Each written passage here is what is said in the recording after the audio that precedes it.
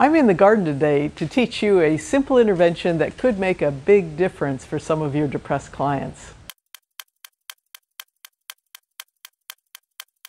If you like this video, consider subscribing and give us a thumbs up.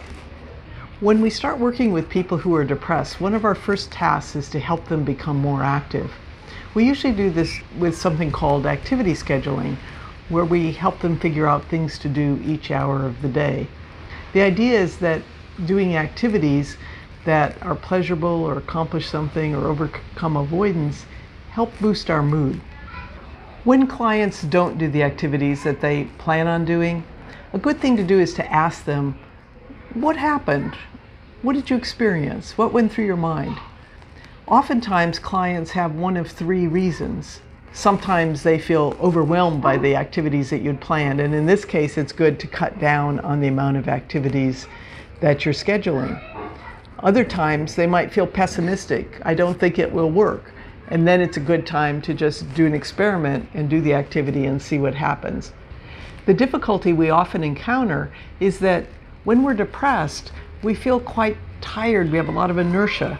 So our clients will often come back and tell us, well, I wanted to do the things that we had planned, but I was just too tired. I didn't have the energy. And when this is the case, that's when the 5-minute rule is an ideal intervention. I would describe the 5-minute rule like this to my depressed clients. When we're depressed, I understand it's really hard to do things. But if you could get up and do something even for 5 minutes, we could do an experiment to see if that helps you feel better than just sitting in your chair and doing nothing or watching television. Would you be willing to give it a try this week? When you see something on your activity schedule, if you don't quite have the energy to do it for the full hour, just do it for 5 minutes. And if you do it for 5 minutes, you get credit for doing the full activity. Depressed clients will kind of quiz you a little bit and say, are you serious? If I just do it for 5 minutes, I get full credit? And I'll say, absolutely. We're just doing an experiment to see if doing something even for 5 minutes has an impact on your mood. So we make a list on the activity schedule, whether it's washing the dishes or gardening.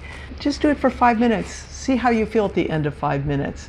At that point, you can stop, or if you want to, you can carry on. So as an experiment today, I went out and tried the 5-minute rule in our own garden. Even though it was a bit of a windy day, I found that in 5 minutes I could get a bit of clipping done, clean up my mess, and as I might have expected, I ended up doing a little bit more than 5 minutes. If clients come back and they say, I followed the 5-minute rule, but I didn't feel any better, this is actually a little bit unusual, but if it happens, then I would take a learning attitude with them. I would say, what went on when you were doing this? Sometimes people spoil the 5-minute rule by not really entering into the fun of it and not really giving themselves permission to feel the accomplishment, even if they just do 5 minutes worth. Or other times, people are having certain self-critical thoughts while they're doing the activity that spoil the possible benefits of either enjoyment or accomplishment that they otherwise might feel. The 5-minute rule actually has a lot of possibility for success built into it. First of all, for depressed people, doing something for 5 minutes is a lot less arduous and overwhelming than the idea of doing something for 30 minutes or 40 minutes. Oftentimes, the first 5 minutes are the hardest of an activity, so there's always the possibility the client might continue carrying on the activity and doing a little bit more, even when their timer for 5 minutes goes off. If so, then clients sometimes have a double boost in mood. They have the boost that comes from the 5 minutes of activity that they did, but they also have the possibility of an extra boost that comes from feeling like they did extra credit, that they did even more than 5 minutes.